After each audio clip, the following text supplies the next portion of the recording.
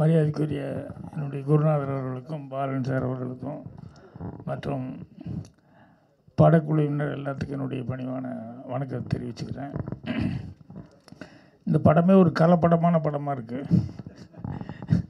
என்னென்னா ஆரம்பம் டிராஃபிக்கை பற்றி ஏதோ ஒரு நல்ல கைடு பண்ணுற மாதிரி அந்த மாதிரி ஆரம்பிச்சுது. அதுக்கப்புறம் பார்த்தா நடுவில் திடீர்னு டூயிட்டெல்லாம் வர ஆரம்பிச்சிருச்சு. சரி இப்படி ஆரம்பித்து அப்படிலாம் வருது போலக்கு அப்படின்னு இன்றைக்கி சினிமா எடுக்கிறதுல நல்ல கருத்து சொல்லணும் அப்படிங்கிறது ரொம்ப கஷ்டமான விஷயம். ஏன்னா ஜனங்க வரணுமில்ல கருத்து சொன்னேன். அந்த மாதிரி சூழலில் டாக்டர் மாறன் அவர் பாட்டு இப்போ தான் படித்து பார்த்தேன். எஸ்ஆர்எம் மாதிரிலாம் ஒரு நல்ல பொசிஷனில் படிச்சுட்டு அவர் இந்த மாதிரி ஒரு படம் எடுக்கணும்னு சொல்கிறதுக்கு முதல்ல அவருக்கும் தயாரிப்பாளர் மணிமேகலைன்னு போட்டிருந்தாங்க அவங்களுக்கு. அப்புறம் மகேஷ் அவரும் நடிச்சிருக்காரு, அவருக்கும் என்னுடைய வாழ்த்துக்கள். அப்புறம் 2 ஹீரோயின்கள் 2 பேரும் ஆக்ட் பண்ணியிருக்காங்க. அந்த சார் சொன்ன மாதிரி அந்த பச்சை விளக்கு அதில் ரொம்ப சென்டிமெண்ட்டான நல்ல ஒரு பாட்டு ஒன்று இருக்குது. ஒளிமயமான எதிர்காலம் என் உள்ளத்தில் தெரிகிறதுன்னு. அந்த மாதிரி உங்கள் எல்லாத்துக்குமே ஒரு ஒளிமயமான எதிர்காலம் தரணும்னு சொல்லி கேட்டுக்கிறேன். தேவேந்திரன் சார் எங்கள் டைரக்டர் படத்தில் பாட்டு போட்டதுக்கப்புறம் அவர் அடிக்கடி சந்திக்கிறதுக்கு வாய்ப்பு இல்லை. ஆனால் இன்றைக்கி பார்த்தேன் அவர் பாட்டு இந்த படத்துக்கு தகுந்த மாதிரியே நல்லபடியாக போட்டிருக்காரு. ஸோ எல்லா டெக்னீஷியன் எல்லாத்துக்கும் என்னுடைய வாழ்த்துக்களை தெரிவிச்சுக்கிறேன். நன்றி.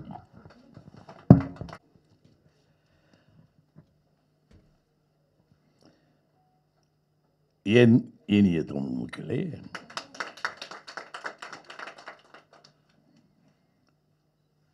இந்த விழாவில் எனக்கு முன்னால் பேசி வந்திருக்கும் என்னுடைய 30 ஆண்டுகளுக்கு முன்னால் நான் சந்தித்த மதுரை பாலன் அவர்களே, என் சிஷியன் சொல்ல முடியாது, என்கிட்ட கற்றுக்கிட்டாங்க. பட் என்ன காலில் அதிகமாக கொஞ்சம் விளையாடினவன் பாக்கியராஜ், ஒரு செல்ல பிள்ளை எனக்கு. மாறன் இந்த படத்தின் நாயகன். படம் பார்க்கும்போது நான் பின்னாடி சொல்கிறேன் என்னென்ன, ஏனைய தொழில்நுட்ப கலைஞர்களே, இதிலே பங்கு பெற்ற நாயகர்களே வணக்கம். என்ன சொல்கிறது, பொதுவாகவே இந்த மாதிரி ஒரு இசை வெளியீட்டு விழா அது ஒரு வழக்கமான சம்பிரதாயமாக இதே இவ்வளோ ஒரு இன்றைக்கி கொஞ்சம் கேமரா, இதே எங்கள் காலத்திலாம் ஒரு 2 கேமரா கூட இல்லை எங்களை ஸ்டில் எடுக்க. 16 இல்லை 3 பேர் நிற்பாங்க. இப்போ 30 பேர் நிற்கிறீங்க. மீடியா அவ்வளோ வளர்ந்துருக்கு, மகிழ்ச்சியாக இருக்குது. ஏன்னா நாங்களும் மோர் தென் 45 இயர்ஸுக்குமா 50 வருஷம் ஆயிடுச்சு. நாங்களும் போராடி வாழ்ந்துட்டோம். உங்களோட இன்றைக்கி போயிட்டுருக்கோம். பச்சை விளக்கு எனக்கு பார்த்த உடனே ஹீரோ மாறன். டாக்டரா?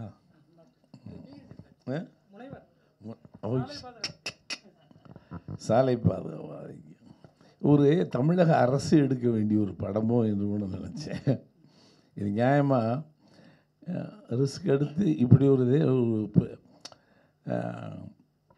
ஒரு புதுநல சிந்தனை இல்லாதவனால் இந்த படம் எடுக்க முடியாது. புதுநல சிந்தனை இருக்குது, கொஞ்சம் கமர்ஷியல் இருக்குது. இது ஒரு ஃபில்ம் இன்ஸ்டியூட்டில் தமிழக அரசு இதை பச்சை விளக்கு அப்படின்னு சொல்லி சாலை விதிகளையும், ஏன்னா இன்றைக்கி எவ்வளோ most of the accidents because we are cross த லா, அது நிறையா பார்க்கணும் ஆக்சிடென்ட்ஸ். இப்போ நான் போகும்போதே கூட நமக்கு முன்னாடி 10 கார் முன்னாடி நிற்பான். அந்த ரெட் லைட் போடுறானா போடல, அதுக்கு முன்னாடியே போயிடுறது. அதுக்கு முன்னாடி போயிட்டால் நம்ம போயிடுவோம்னு அவனுக்கு தெரியல. இது ரொம்ப நான் பார்க்க. அந்த 2 வீலர்ஸ் இன்றைக்கி மெட்ராஸில் இப்போ நான் தான் கார் ஓட்டிகிட்டு வந்தேன். இந்த 2 wheelers the never care about the life. Your life is precious life. ஒரு செகண்டில் போயிடும். எவ்வளோ ஆக்சிடெண்ட் பார்க்கலாம். அது நிதானமாக போனால் நீண்ட நாள் இருக்கலாம், நீண்ட வருடங்கள் இருக்கலாம். நிதானம் தவறினால் நொடியில் போயிடுவோங்கிறது அவங்களுக்கு தெரியல. நீ போன பின்னாடி யாரும் உனக்காண்டி உன் வேகத்தை பாராட்ட போகிறதில்ல. அது ரொம்ப அழகாக பண்ணியிருக்கீங்க. கதாநாயகன் மாறன் ஒன்று பாக்கியராஜ் தப்பாக எடுக்கக்கூடாது. நான் முதல் பாக்கியராஜ் எனக்கு அசிஸ்டண்ட்டாக இருக்கும்போது சொல்லிக் கொடுக்குற பாணி ரொம்ப வித்தியாசமாக இருந்தான். ஒரு வாத்தியாருக்கு இவன் சொல்லிக் கொடுக்குறான்.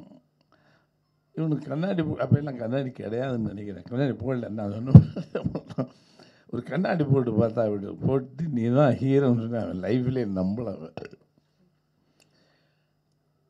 பொஞ்சி அருணாச்சலம் இஸ் எ கிரேட், ஒரு பெரிய எண்ணெய். எனக்கு அந்த காலத்து ரைட்ரு இளையராஜா என்ன அவனுக்கு பைத்தியம் பிடிச்சி வச்சான்னு கேட்டாங்க. எனக்கு தெரிஞ்சு அவன் எனக்கு கண்ணுக்கு வாத்தியாராகவே தெரிகிறான்னு. இதை மீறி எடுத்துகிட்டு போய் ரதியக்கினி ஒருத்தரி ஒரு பெரிய பியூட்டிஃபுல் நான் இன்ட்ரடியூஸ் பண்ணது ஒரு அழகான பொண்ணு, அவள் ஒருத்தி மட்டும் தான் இருக்க முடியும். போய் முதல்ல நான் சொல்லிட்டேன், பாக்கியா உனக்கு இங்கிலீஷ் சரியாக பேச கொஞ்சம் சரியாக ஏன்னா அவன் இங்கிலீஷ்லேயே பேசின்னு இருப்பான். ஃபஸ்ட் ஷாட் வச்சு இன்றைக்கி அந்த ஆண்டிப்பட்டி பக்கத்தில் நான் சொன்னேன். அது என்ன தெரியல, இட் இஸ் நாட் மீ, கடவுள் அவனுக்கு கொடுத்த கிஃப்ட். அதுக்கப்புறம் அவன் வளர்ந்தது வேறு. நான் விதை போட்டேன் அவ்வளோதான். ஆனால் விதை போடுறதுக்கு ஒரு துணிச்சல் வேணும். மாறன் இந்த படத்தில் நீ ஹீரோவாக இருக்கிறதுக்கு ஒரு துணிச்சல் இருக்குது பார்த்தியா, சூப்பர். ஏன்னா நான் அப்போ சொல்லுவேன், என்னுடைய கதைக்கு என் மூஞ்சி, அவன் கதைக்கு அவன் மூஞ்சி ஜெமினி கணேசன் மாதிரி அழகாக இருக்கணும்னு இருக்கான்னு கேட்பேன். அந்த காலத்துலேயே நான் சண்டை போட்டவேன். அழகு ஒன்று தான் நடாச்சுன்னா, ஏன்னா ஒவ்வொரு மனிதனுக்கும் ஒரு கதை இருக்குது. இவன் இப்படி இருப்பான். சக்கிலியனுக்கு ஒன்று அழகான ஜெமினி கணேசன் மூஞ்சியாக வேணும், தேவையில்லை. இப்படி நான் போராடிய பத்திரிகையில் அப்போ எழுதியிருப்பேன்.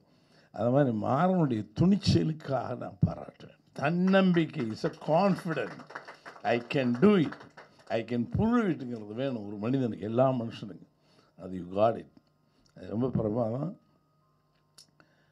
நான் முழு படம் பார்க்கல, இருந்தாலும் இடையில புத்திசாலித்தனமாக காதலை சொல்லி 2 பொண்ணுங்களை சொல்லி உன்னுடைய மெசேஜையும் சொல்லியிருக்கேன் கூடவே எல்லாத்தையும். அதாவது வெறுமனே மாத்திரை கொடுக்க முடியாது, கொஞ்சம் இனிப்பு கலந்து தான் கொடுக்கணும். நீ மாத்திரை கொடுக்க ட்ரை பண்ணியிருக்க, க்யூர் பண்ணலாம்னு கூடவே குழந்தைகளுக்கு சாக்லேட் கொடுத்த மாதிரி தடவி தான் கொடுத்துருக்கு. கிரேட். ஓகே. தேவேந்திரன் என்ன சொல்கிறது, நான் இந்தியாவில் கிட்டத்தட்ட 9 மியூசிக் டேரோட வேலை பார்த்தேன். ஆர்டி பர்மன் வந்து எல்லாத்தையும் வித்தியாசாக, ஏன்னா இளையராஜாவோட பிணக்கு ஏற்பட்ட போதெல்லாம் போயிடுவேன். ஒரு 4 பேரோட வேலை செஞ்சுட்டு மறுபடியும் வருவேன். த பெஸ்ட் இன்றைக்கி வரைக்கும் அவனுக்கு எனக்கு 1000 பிரச்சனை இருக்கலாம். Ilaiyaraaja the best in India, the only the Ilaiyaraaja என் லைஃப்பில்.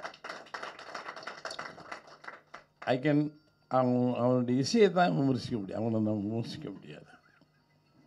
அது வேறு மாதிரி போயிடும். Is such a man. அதுக்கப்புறம் நான் வந்து ரஹ்மான்கிட்ட கொஞ்சம் இது பண்ணுங்க. அதுக்கப்புறம் தேவேந்திரன் அவனுடைய சில அது என்ன குறைபாடுன்னு இன்ன வரைக்கும் இளையராஜாவே கூட்டு போய் படம் காட்டினேன் தேவேந்திரன் படத்தை. இந்த மாதிரி how he did the music please you see. அப்போ நான் அவனு சண்டை இருந்தால் கூட இன்றைக்கும் வேதம் முதல்ல பேக்ரவுண்டு மியூசிக்காக இருக்கட்டும், சாங்காக இருக்கட்டும், அன்இமேஜினபிள், எங்கேயோ கொண்டு போயிருக்கோம். இளையராஜாவுக்கு அப்புறம் நான் ரொம்ப ரசித்தது தேவேந்திரன். ஆனால் எங்கே அவன் இடர்னான்னு எனக்கு தெரியல. இன்றைக்கும் வேதமுடைய சாங்காக இருக்கட்டும், அது பின்னணி இசையாக இருக்கட்டும், அப்படி பின்னிடும் மெலடியில். இஸ் எ ஸ்காலர் இந்த மியூசிக். அவன் வந்து முறையாக படித்தவன். இஸ் எ ப்ரொஃபஸர் இந்த மியூசிக். இன்னும் யாருக்கும் தெரியாது. கொஞ்சம் சோம்பேறி, அதுதான் அது சொல்லி ஆகணும். இல்லைன்னா நீ இஸ் பிளேஸ் இஸ் சம்வேர், எங்கேயோ இருக்க வேண்டியவன். உன் பையனை பார்த்தேன், ஷாக் ஆகிட்டேன், உனக்கு இவ்வளோ பெரிய பிள்ளையாருன்னு. இஸ் எ கிரேட் கலைஞன், நல்ல கலைஞன், அப்பளுக்கு இல்லாதவன், நல்லவன். திஸ் ஃபில்ம் ரொம்ப நாளைக்கு அப்புறம் நான் பார்க்குறேன், சாங் நான் போட்டிருக்கேன். இந்த படம் வந்து கமர்ஷியலாக நிற்கும். அங்கங்கே எனக்கு சில மாற்று கருத்துக்கள் உண்டு. ஏன்னா அவன் அது செய்யலைனாலும் கஷ்டம். இந்த ஒரு ஹியூமர் சென்ஸோடு சொன்னால் தான் இன்றைக்கி ஒத்துக்குவான். சீரியஸாக கதை சொன்னால் ஒத்துக்க மாட்டான். நீ இந்த சாலை விதிகளையும் எப்படி போக வேண்டும் என்றும் ஒரு மெசேஜாக மட்டும் இல்லாமல் ஒரு கோட்டிங்கோடு கொடுத்துருக்க மாறன். சூப்பர். அதாவது இல்லைன்னா அவன் ஏற்றுக்க மாட்டாங்க, அது பிரச்சாரம் மாதிரி ஆகிடும். You did a super job in this film Maran. Good. God bless you. இது ஒரு மாயான உலகம். இதுக்குள்ளே நுழையிறது வேறு, ஒரு தர்மத்தோடு நுழையிறதுங்கிறது வேறு. தர்மத்தோடு நுழைஞ்சிருக்க. நன்றி, வணக்கம். அனைவருக்கும் வணக்கம். என்னோடய வாழ்க்கையில் நினைத்து பார்க்க முடியாத ஒரு தருணம் இது. இயக்குனர்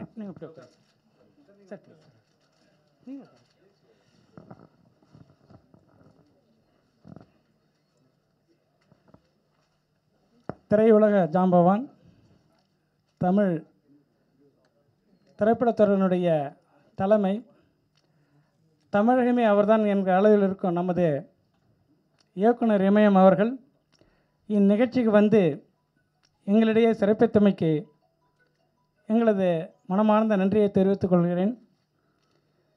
இந்தியாவிலே திரைக்கதை திலகம் என்றால் அது நமது சார் தான், பாக்கிய ஆசிரியர். அவர் வந்து நான் இந்த இலக்கியத்தில் நான் இருக்கணும்னு அவருடைய இது நான் நிறையா படிப்பேன். அவருடைய விசிறினா அவர் படத்தையும் பார்த்து கற்றுக்கிட்ட மாரி நம்ம இலக்கிய இதழ்களையும் எப்படி இது பண்ணுங்கிற மாரி அவர் வந்து இந்த திரைக்கதை இதில் வந்து திலகமாக நம்ம இந்தியாவில் அளவில் இருக்கிறார். அவர்களும் இந்த விழாவிற்கு வந்து எங்களுக்கு சிறப்பித்தமைக்கு நன்றியை தெரிவித்துக் கொள்கிறேன். நம்ம மதுரா பாலன் அவர்கள் வந்து இங்கே வந்திருக்காரு. அவர் வாழ்த்துறை வழங்கினார். பல்வேறு கடமைக்கு இடையே இங்கே வந்ததுக்கும் அவருக்கும் இந்த நன்றியை தெரிவித்துள்ளேன். மலேசியாவிலேருந்து வந்திருக்க எழுத்தாளர் வந்து அவர் 92 வயதானவர். அவர் இதை கேள்விப்பட்ட உடனே இந்த கருத்து நல்லா இருக்குது, நானும் வரேன்னு சொல்லி அவர் இங்கே வந்திருக்காரு. அவருக்கும் இந்த தருணத்தில் நன்றியை தெரிவித்துக் கொள்கிறேன். இந்த படத்தை இயக்க வாய்ப்பு அளித்த தயாரிப்பாளர் அவர்களுக்கும், அவர்கள் ஒரு சின்ன ஒரு அர்ஜென்ட்டான ஒர்க் இருந்தாலும் வர முடியாத ஒரு சூழ்நிலை இருந்தாலும் அவர் சார்பாக அவங்க அனுப்பிச்சி வச்சுருக்காங்க. இந்த படத்துக்கு முழு ஒத்துழைப்பு அளித்த நிர்வாக தயாரிப்பாளர் ஆனந்தன் சார் அவர்களுக்கும், என்னுடன் எம்டெக் படிச்சுட்டு நான் ரோட் சேஃப்டிலாம் பண்ணப்பெல்லாம் கூட என்னென்ன ஷார்ட் ஃபிலிம் எடுத்தாலும் என்னோடய இருப்பார் நண்பர் கிரீஷ் அவர்களுக்கும் இந்த தருணத்திலே நன்றியை தெரிவித்துள்ளேன். என்னுடன் பணிபுரிந்த அனைத்து நடிகர்கள், தொழில்நுட்ப கலைஞர்கள் அனைவருக்கும் நன்றியை தெரிவித்துக் கொள்கிறேன். ஏன்னா இது எல்லாமே டெக்னிக்கல் சப்போர்ட் வந்து ரொம்ப ஸ்ட்ராங்கான இருந்தது. நம்முடைய இருக்கிற வேதம் நம்ம சார் தான். இன்னிசை வேந்தர் வந்து இன்னிசை மன்னர் எல்லாம் சொல்கிற அளவுக்கு அந்த தமிழர்களுடைய மனதிலே தன்னுடைய இசையால் வருடிய சார் கூட தெரிவித்தார் நம்ம டாக்டர் இறுதியா. இதுபோல் சார் நிறைய பாடல்களை சார் நம்ம இளையராஜா சார் சாங் நிறைய பேர் நடிச்சிட்ருக்காங்க, அப்படி இல்லைங்கிற மாரி சொன்னாங்க. சார் இயக்குனர் இமயம் கூட ஒரு படிப்பு படிச்சுட்டு ப்ரொஃபஸராக இருந்து எவ்வளோ நான் நேரடியாக நானும் சார் பார்த்த கூட சொன்னாங்க. அவங்க எப்பயுமே சாரை பற்றி பெருமையாக, இவ்வளோ ஒரு அறிவு கடல், நீ எங்கேயே வந்திருக்கணும், நீ ஏன் தள்ளி இருக்கிற அப்படிங்கிற உரிமையோட சார் கேட்டாங்க.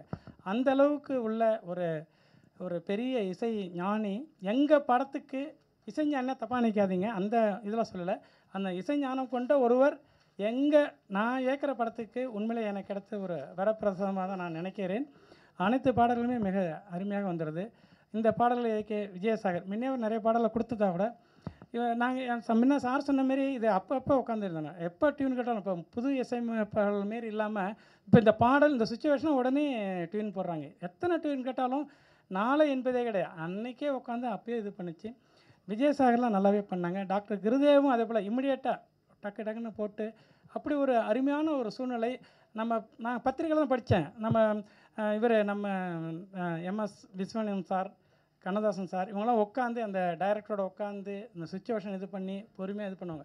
அப்படி ஒரு சூழ்நிலை கிடைச்சது உண்மையிலே நான் பெருமைப்படுறேன். ஏன்னா நான் இந்த திரைத்துறைக்கு புதுசாக இருந்தால் கூட இந்த எக்ஸ்பீரியன்ஸ்டு பீப்புள் வந்து பொறுமையாக இருந்து இந்த படம் நல்லா வரணுங்கிறதுக்கு அவ்வளோ ஒத்துழைப்பு கொடுத்தாங்க. எடிட்டரை பொறுத்த வரைக்கும் சுரேஷ் சார் உங்களுக்கு தெரிஞ்சவர் தான்.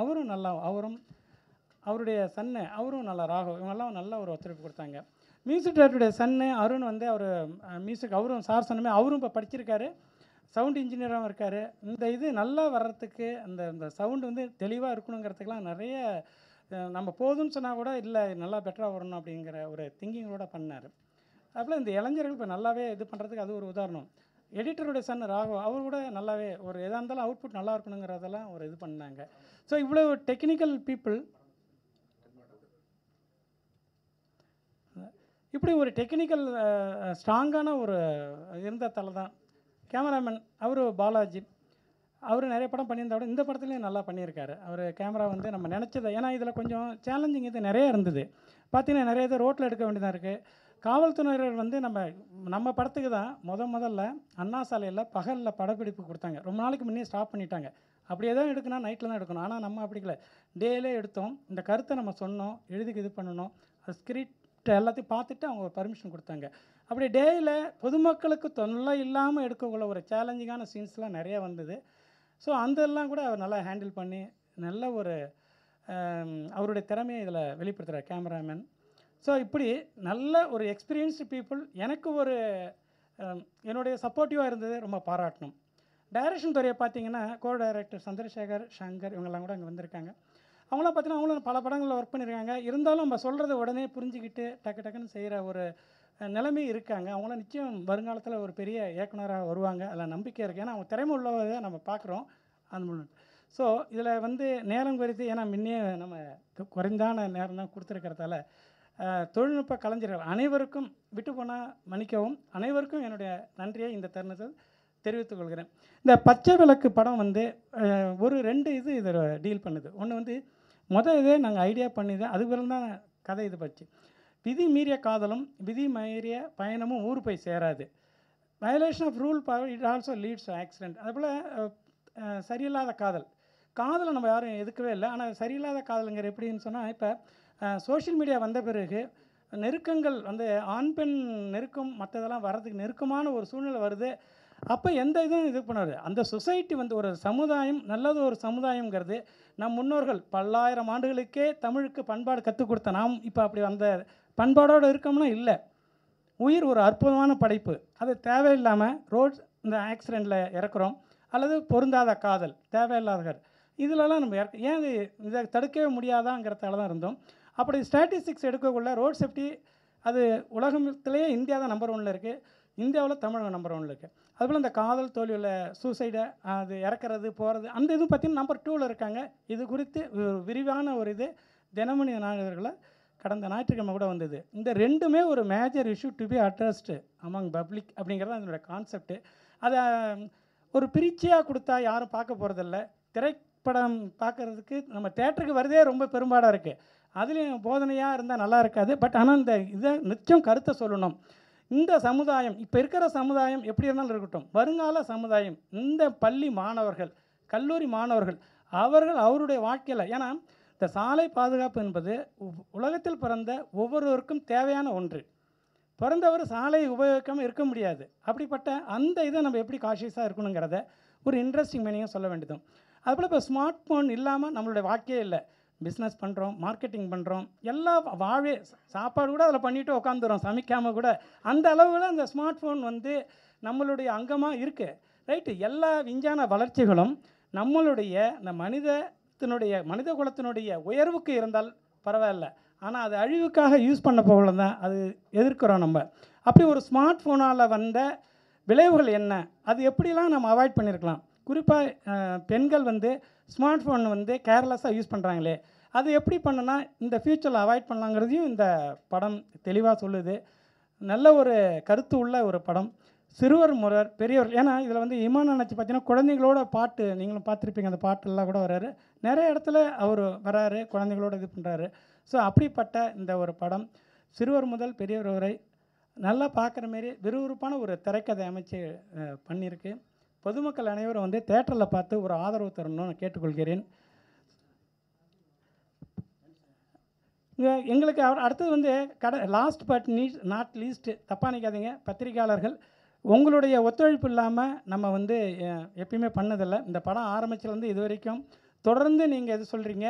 எல்லா பத்திரிகைகளும் பல்வேறு காலகட்டங்கள் பல்வேறு இதில் வந்திருக்கு நியூஸ், இதை பற்றி சாலை பாதுகாப்பு பற்றி அல்லது இந்த பெண்களுடைய ஸ்மார்ட் ஃபோனை பற்றிலாம் நிறையா நீங்கள் ஆதரவு கொடுத்துட்ருக்கீங்க, இன்னும் கொடுக்கணும். இந்த படம் வெளிவருவதற்கும் இது வந்து மார்க்கெட்டிங் பண்ணி, அதாவது மக்களிடையே எடுத்து சொல்வதும் ஊடகங்கள் தான் பெரும் பங்கு வகிக்கிறது.